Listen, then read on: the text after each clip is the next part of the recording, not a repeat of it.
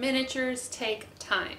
That's something I have said a lot on my channel over the years, yet I'm still constantly surprised at how much time they actually take. This entire month I am focusing on finishing up this project, which is my Addams Family mini mansion, which has taken me over 10 years to complete. Part of the reason for that is definitely a little bit of putting things off till later, like I'll do this later, but that later time is now. So I'm going to be doing little projects that need to be finished up, and specifically today I am working in Cousin It's room and the conservatory here. The first thing I need to do is work on the windows because that is definitely something I have been putting off. So let's get started. As you can see, Cousin It's room has 2 gaping holes in the side where windows should be. I built this room over a year ago, so I honestly don't remember what the sizes should be. So to help me with that, I'm going to slide in a piece of paper, use a pencil, and trace around the windows so I can start to figure out what size I need to make the windows. I'm using a drafting triangle and a circle template to figure out what the actual dimension should be since my tracing is a little bit rough, and I'm going to mark those out. The reason for this is I am using a computer program to make this go a little bit faster, and I need to be able to put those into the computer.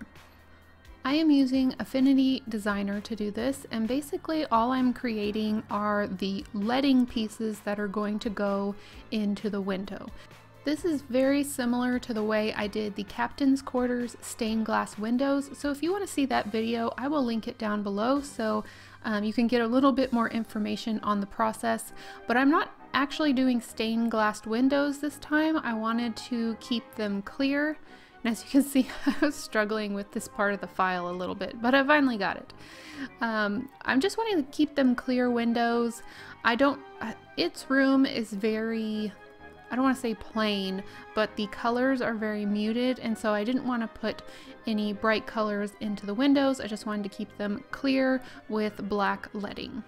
Here you can see I have laser cut them out, and I have my pieces ready, 2 pieces per window. I'm going to be using some acetate to make these. This is basically just transparency that you would use like in the classroom. And in order to make these a little bit blurry, I've done this process before, but I've never really showed it. I like having blurry windows because then when you're taking photos of your interior, you can't really see what's outside, which is usually, you know, life-size things.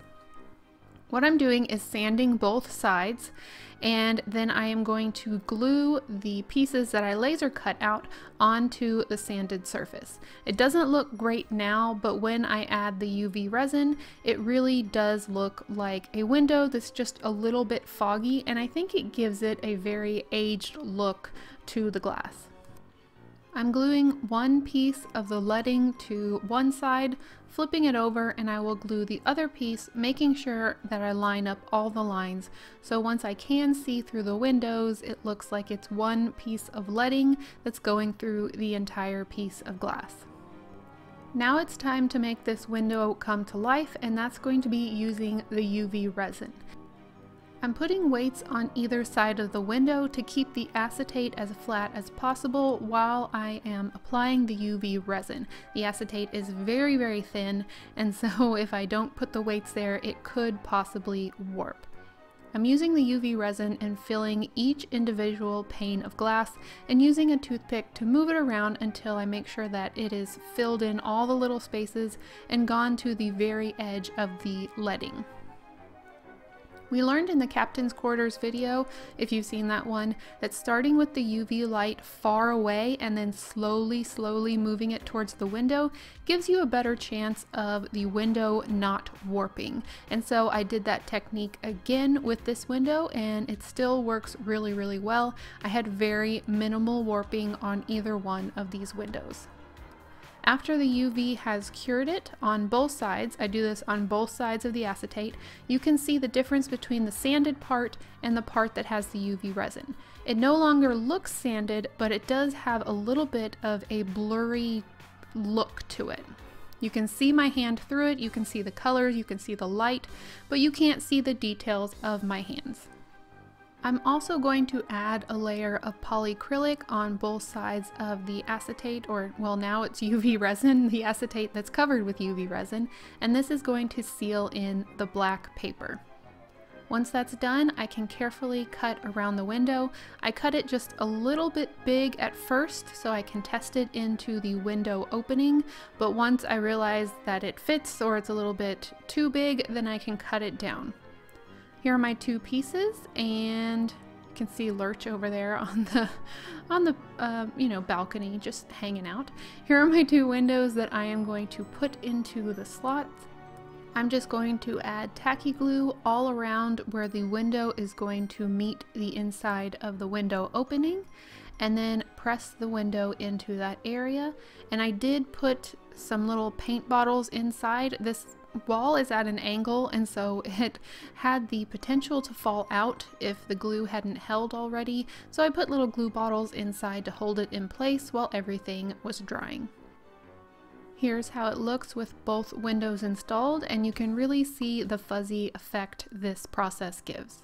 Now that the windows are in and drying, I really wanted to make something specifically for Cousin It. Besides the lowered ceilings and the Cousin It figure himself, there's really not anything in there that screams Cousin It. So I thought the perfect thing to put in there would be a little plaque with a collection of bow ties, which is one of his signature pieces. To create the bow tie rack, I'm going to start with some random scraps of fabric that I had in my collection and a jumbo popsicle stick that is going to create the rack itself.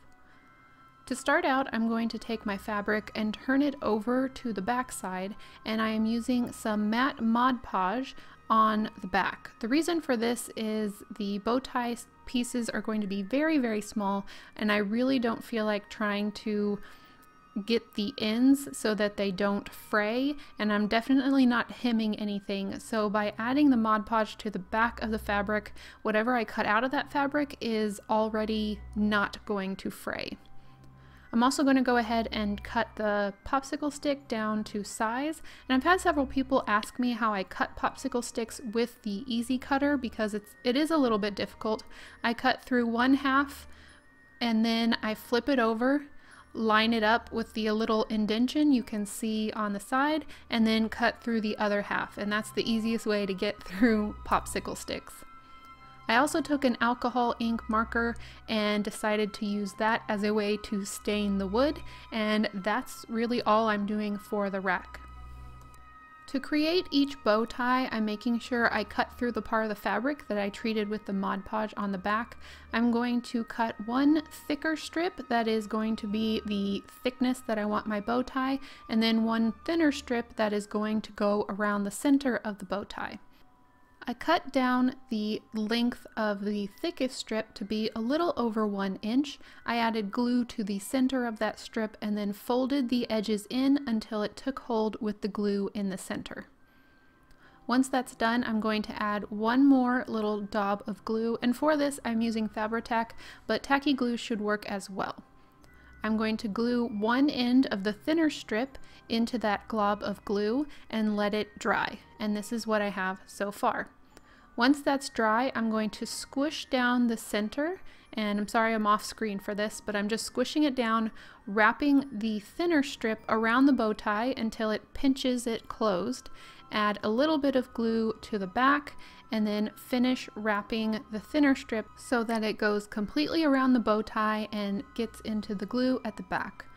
Once that's dry, I'm going to take my toothpick, push it into the sides of the bow tie so that I make sure that it opens up, and then I can cut off the excess of the thinner strip, and it is quite long, but the length will help you keep hold of it and get it to go around the bow tie. Here's how the bow ties look all lined up on the popsicle stick that I had previously stained, and all I'm going to do is glue them down with some tacky glue. I have one extra one that I'll put on a dresser, but I'm pretty happy with how this came out. Very simple, but I think it definitely screams Cousin It. Now that we've got the windows in and the bow tie rack complete, I think it is time to put its entire room together and finish it up. One thing I noticed in this process was that the edge of its room is still completely white. I have painted the edges of all the rooms brown in the dollhouse except for this one. And I think painting the edges all one color really give the entire project a cohesive look, and even though they're made from different kits or different materials, it all looks like one piece. I'm going to go ahead and permanently glue in its bow tie rack, and I really like it by the door. I can just imagine him standing there picking out his bow tie before he walks out the door.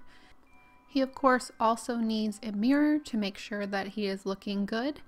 He needs his bed, and this one is so short. I think it's so cute. He's got probably the fanciest, shiniest furniture in the entire Addams family house. Of course, his tastes are not quite as spooky and ooky as everybody else's. This chair is a petite princess chair. I think it's 1/16 scale, which works perfectly for Cousin It's room. I also want to put in a bedside table because I had decided to do a bedside lamp for Cousin It. I'm going to add his top hat, and because Cousin It typically likes to travel, I thought I would add a travel bag, or like a little carpet bag. This is made by the Dolls Cobbler, and I love this piece, so I wanted to put it at the end of the bed to make it appear as though he had just got in or was just about to head out. Because his ceilings are so low, I didn't want to try and install a light. So instead I purchased this small hurricane lamp. It's battery powered. It was a pretty good deal. I will put the dealer down below so you can check it out. Really good prices on battery powered miniatures. And here is how its room is looking. I think it's really inviting. I think it definitely gives off Cousin It vibes. You'll have to let me know down in the comments what you think. And especially with the little bow ties, I think that was the piece I needed to wrap it all up. And I really like the glow of the light coming through the windows. Now that its room is complete, I can focus on the conservatory, which is directly underneath his room. There's lots of things that I had kind of partially completed, and I also need to continue gluing some things down so that when I am setting up the house or taking the house down, I'm not dealing with a bunch of little conservatory pieces rolling all over the place. Hello, are you back? Thank you. Thank you. That's very nice. Here are all the pieces that I've had sitting in the conservatory room forever, and they all need to be consolidated and grouped. I also went ahead and purchased some Tack It Over and Over by Aleene's glue. I have never used this before. It was suggested to me for tacking things in place and not making it permanent, so I figured we could try that together today in this video. Right now I'm just going through and putting together things that will need like processes done or will end up being together in the end. Some things I'm going to glue permanently, some things maybe will be tacked if I like the tacking process. I do learn a few things in this process, so I will share that with you. My first tacking experience is going to be with this little piranha fish tank. It is constantly falling over because it is top heavy, which means all the things on it fall over with it. Now the back does say to use a brush to brush it on. I was being a little bit lazy here and just decided to put it on as thinly as I could with the bottle itself, which to be honest is probably how I would do it anyway. I put it on the bottom of all 4 pieces and it took about 20 minutes or so for it to dry to where it was clear, and I think that means it's dry when it's clear because that's what is typical with tacky glue, which is the same brand. And then I stuck it onto the bottom of the fish tank and it held pretty well. I was actually very impressed at the beginning, and then once I started putting some of the heavier items on there, I did notice that the little glass of pickled eggs, it fell off the back pretty quickly, and then following it was the plant, which was also a heavier item. So what I learned from this was with lighter weight items, I think it would work really well for those items to stay in place if you're moving things around abruptly. If you want something to just not fall over when you touch it, this might also be a good option. But if you're wanting something heavy to stay on the project, when you're moving it or putting it away, you may still want to look into other options. So it definitely has its place, it has its benefits, but I'll probably use them interchangeably as I decide what I want. So most of this shelf I am using tacky glue to permanently glue things down, but this bird cage, for example, I may want to put a bird in it later. So for that, I added the tack it over and over and then waited for it to dry and then glued it onto the top part of the shelf. This way, later on, when I have the bird or the bat or whatever I want to put in there, I can simply remove the cage off the top shelf and it's ready to go. I didn't have to rip anything. Here's the items that are on the shelf. We have some little seedlings. We have a Venus flytrap that's having a tasty lunch. We have some more meat for the carnivorous plants. We have a plant mister that Lurch uses during the movie, and we've got some other plants on the top shelf here. So I'm pretty happy with this one. Time to move on to the next. This is Morticia's workbench. It's a piece that I got off of a free table. It's not the most detailed miniature, but it's made from a cigar box, and something about it I just found so charming, and I think it works perfectly for a potting shed bench. This piece, of course, has to have the iconic scene of Morticia snipping the heads off the roses. I did want to add a few other things. There's a tea service, there's some seedlings that she's sprouting, or are they called sprouts? I don't know, plant people, you'll have to let me know what they're called once they're coming out of the ground. I do have this pair of scissors. It's not my favorite pair of scissors, so I will probably tack that down for now, and when I find one that I want to trade out, I will trade out the scissors. The little picture is one I made. It's like one of my very first minis, and these roses were sent by a friend named Sands. She's also the one that made the hookah. She sent them all the way from Singapore for me, for Morticia, and so I'm finally getting to put them into place permanently. The first thing I'm going to do is get the roses so that they look like a genuine bundle, and then start clipping them at the bottom so that they'll fit in the little vase. Then I'm going to add glue around the wire that's holding them all together because I want them to stay together permanently forever. And then they can be added to the vase, and I can start snipping off the roses that are off to one side. I just want it to look like she was in the middle of snipping the heads off, and I'm keeping all the heads so that I can sprinkle them over the top of the workbench, showing that they've been chopped off. I'm pretty happy with how this came out. I think it also leaves a little bit of room for maybe a few more things if I decide to add them, but I like it. Now I'm moving on to the little lattices, the lattice work, I guess I would call it, that I had previously purchased at a craft store. They had like a fairy garden area, and I thought these would look really cool on the wall. So what I'm doing is taking some fake plants and I'm just winding them in and out of the wire. And I'm also going to add some Spanish moss to the entire thing, and those are kind of look like old dead vines. So there'll be a mixture of live living vines and old dead vines that were never cleaned off. Once I'm happy with their placement, I'm just taking some tacky glue, and wherever the two pieces meet, I'm adding some glue.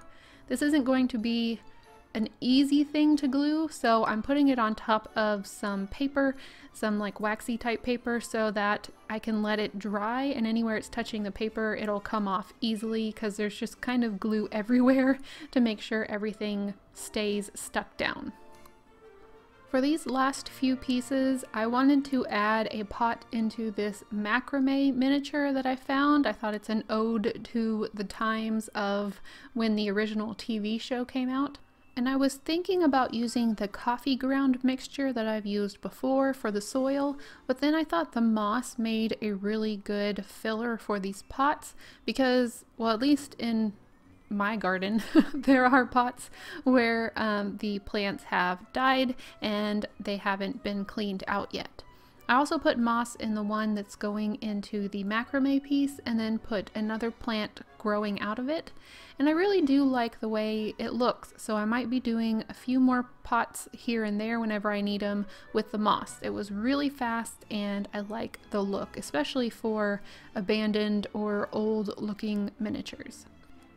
Adding the pot into the macrame piece was super easy. I just fit it in there, make sure that the plant parts are going out the sides that I like, and glue it down with some tacky glue. Then of course I need to add some aging to the pots. This is just watered down black paint, and yeah, pretty easy stuff. The next thing is something I've been avoiding for a very long time, and it's dealing with these tiny chess pieces. In the first movie, Gomez is sitting there playing chess with Thing, and so I definitely wanted a chessboard in the conservatory. I had a suggestion from Joanne and I think a few other people about gluing the pieces down to a piece of acetate, and since I already had the acetate out, I thought go ahead and give it a try, and then that would fit over the chessboard, so if I wanted to remove the pieces from the chessboard table, I could just remove the piece of acetate. Now I am gluing them down with super glue, so I probably could remove the chess pieces from the acetate if I wanted to, but for now they're just kind of hanging on that piece with some super glue. I think this is a great idea, and again, another solution for those who really aren't ready to glue something permanently down. If you wanted something to stay in place, but you didn't want to mar the surface of your furniture, you could definitely lay down a piece of plastic and glue things on top of that, and it may even be a good way to kind of get an idea of what you like. Here you can see the chessboard all laid out, and it is still separate from the piece, as you can see here. I decided to try adding some of the tack it over that we've been experimenting with to both sides of the chessboard, because I did notice, because I didn't cut it perfectly to size, it does move around a little bit on top of the table. So if I add the tack it over, let it dry, and then add the pieces on top, in theory it should hold everything in place, and then I should be able to take it off later down the road and everything stay separate. So thank you so much for that suggestion. I think it worked really, really well. That's all the items for the conservatory, and I think we're ready to get them into the project. Before I put all of these miniatures inside the conservatory, there's a few things I need to finish up. I need to add doorknobs to the doors, and then I need to install a light fixture. I had decided to do battery-powered lights throughout this house because when I started, I really didn't set it up for wired lights. Thankfully, that means they're pretty easy to install, so let's do it. Since the doorknob's all the way at the back of the room, I'm gonna go ahead and start there. Here you can see it's a pre-bought doorknob. I thought these were kind of cool looking. I hadn't seen them before. Kind of fancy. That would work for a mansion. I just glued it onto the door, and I'm going to let it set before I age it. I also bought this light fixture from the same person I bought the hurricane lamp. Again, I will link that shop down below for you. It's battery powered and installed with magnets. I actually have an entire video where I install magnet lights if you want more information. This one's a little different because it has two separate magnets, and I'm installing it without a ceiling medallion because my ceiling here, as you can see, has crumbled away. So what I'm going to do is mark out with a Sharpie the places that the two small magnets need to go, and I'm just making sure that they are the correct width apart, and then I'm going to super glue them to the ceiling, and I'm going to let it dry completely before I install the light fixture. While that's drying, I can go ahead and start putting in some of the other pieces. I'm putting in this shelf first. Don't mind Dr. Penderschloss up there in the corner. She's just always hanging out there. I'm putting the shelf first in the corner because these two pieces that I'm putting on the wall are going to depend on where that shelf is at. I am gluing them permanently to the wall. I don't want them falling down. I don't want to have to reinstall them, so they're permanent. And I'm also gluing that half basket to the back wall above the door. I'm now putting the chessboard in there because I want to figure out where the best place for my macrame hanging piece is, and I don't want it to be in the way of the chessboard. I'm making a small dot at the top of the ceiling, and I realized I'm going to have to drill into the ceiling in order to install this. So I'm using my Dremel and I'm just going to drill straight up. Thankfully the ceiling on this is pretty thick. I'm just trying to make sure I don't drill up into its room. Once I had the hole drilled, I just had to take a piece of wire, loop it around the top of the macrame piece, and then put some glue and insert it into the hole. Thankfully, I had glue that took hold pretty quickly, and also it was just a tight fitting drilled hole, and so everything worked out pretty good. Finally, I just had to make sure that I aged that doorknob before I put anything else in there, and it was hard to reach. This is Morticia's workbench. It goes right underneath Dr. Penderschloss. And of course, Cleopatra needs to be in there. She was made by my friend Tallulah Bell. And the piranha tank goes right in the center. Now it was time to put in the light fixture, and I left this in because I learned a good life lesson. Magnets have polarity, and I put one of the magnets in upside down so it was repelling one side of the light. Therefore, I had to go in with my X-Acto knife and basically carve the magnet out of the ceiling because it held really well. The super glue worked super well. And then I replaced the magnet so that it was the correct polarity and would hold onto the light once it was installed in the ceiling. And that's it for the conservatory. Everything is in there. I'm super happy with it. I really like the vibe of the room. I like the red colored light fixture to go with the red in Cleopatra and the red in the floor. I know a lot of times Addams Family is pictured very dark, but they do like color here and there. The last thing I want to finish up in this video isn't actually on this side of the house, it's on the opposite end of the house. It's a little blank spot that I had left when I was doing the siding. If you've seen the first movie, you will know that these little spots are specifically meant for Wednesday and Pugsley's doors, I guess I would call them. They're basically escape hatches for the kids to get out of the house quickly. To create these, I decided to do, again, a laser cut piece. They're just layers of shapes on top of each other. I can't tell you how many times I said Wednesday and Pugsley as I was designing these to make sure that I did not misspell their names. I used some chipboard for the first time in my laser cutter to cut out these thinner pieces, and they're just going to add detail to these doors. They're supposed to be like heavy iron doors, I think, and they have these really big hinges and these big pieces to them, but because they're on the side of my dollhouse, I made the hinges a little bit more subdued because they're in a spot where if it's being transported, they could easily be like caught on clothing or caught on someone's arm, and so I made the hinges where the doors actually rotate up. If you've seen the movie, I made the hinges just a little bit smaller and a little bit simpler. Here's how they look once they're put together, and now it's time for some paint. I did a base coat of gray over both of them. That's just immediately what I think of when I'm trying to make something look like metal. And then I did a stippling process with different colors, and I just went back and forth until I was happy with how it looked. So I added some black, and then I went back over it with gray. Now I'm adding some brown, and then I even added some lime green in the end to show that possibly some mold or mildew had kind of built up on the face of these doors. I also used a detail brush to dry brush some black in the creases where the dirt and grime over the years would have built up. I think this added a lot of character and definition to the pieces, and I'm happy that I chose to take the time to do this.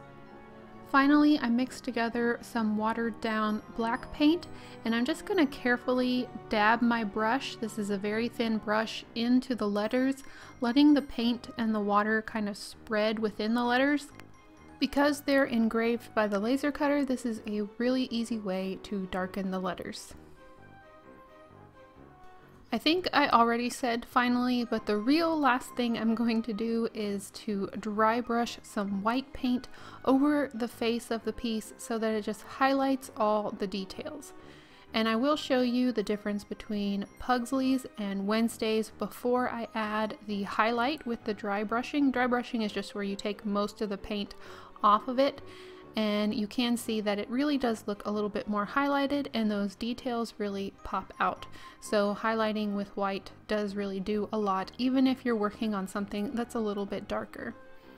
Now that they're done, I can go ahead and install them in the placeholders, and I like how they turned out. I'm so glad that I installed these placeholders quite a while ago, over a year ago, to remind me that I really wanted to add these doors. It's definitely a very unique part of the house that you see in the original movie.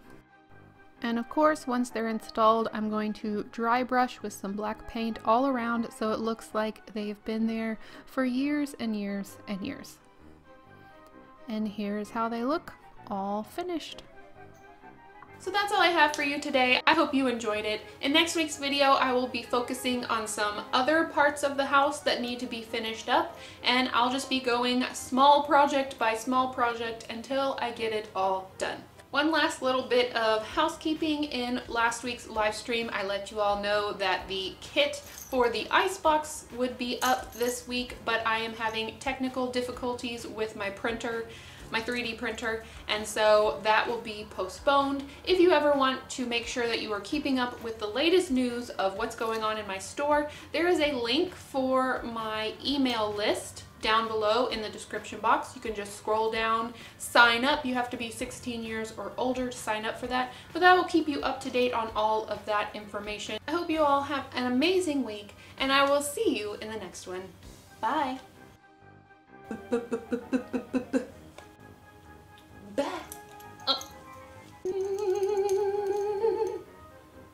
Are you done being needy? Are you done? No? No. It's like I have a Bentley House Minis hat. Should be my new intro. Bentley House Mini.